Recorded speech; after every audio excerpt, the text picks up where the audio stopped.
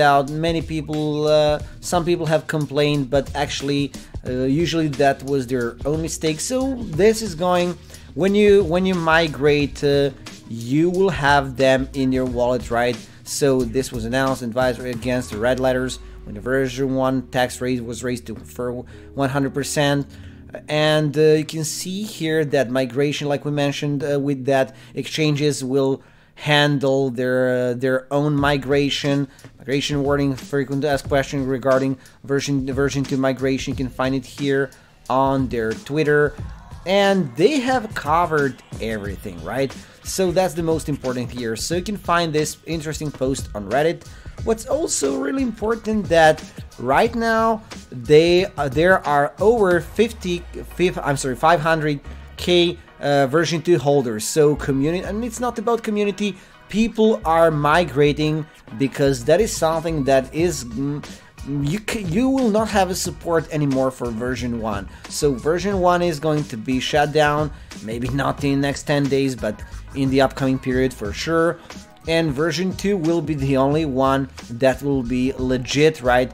And that will have you to embrace the benefits of reflection and everything, right? So that's why people are migrating, and there will be more and more holders, so the price will go higher.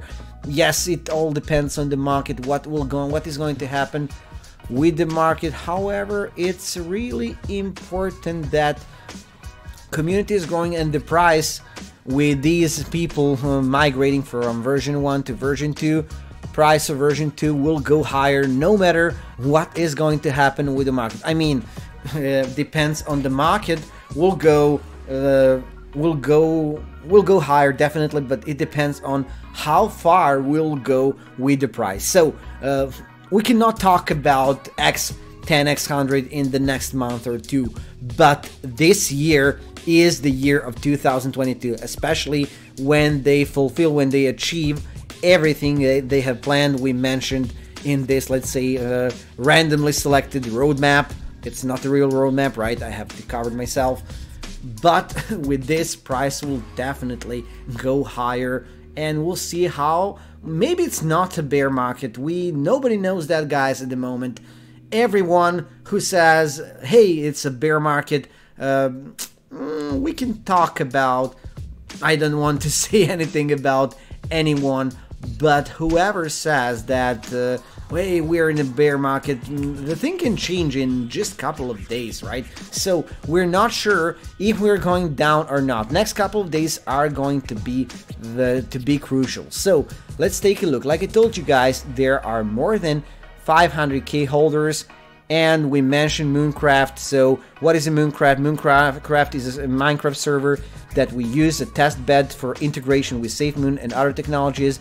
It features several game modes, active development, and new proprietary technology. So, one more time, we know that Safemoon has been audited by Certic, and they have passed with flying colors, 88% security score. So, that's the main problem with these reflection tokens, but Safemoon is 100% legit. So, guys, we can see here that the only major problem they have is centralization, but more and more holders are coming, and I think that in the upcoming period we can see more decentralized token, especially when they have their own blockchain. Logical issue, 4 minor issue, and 6 informal issues. So nothing to worry about.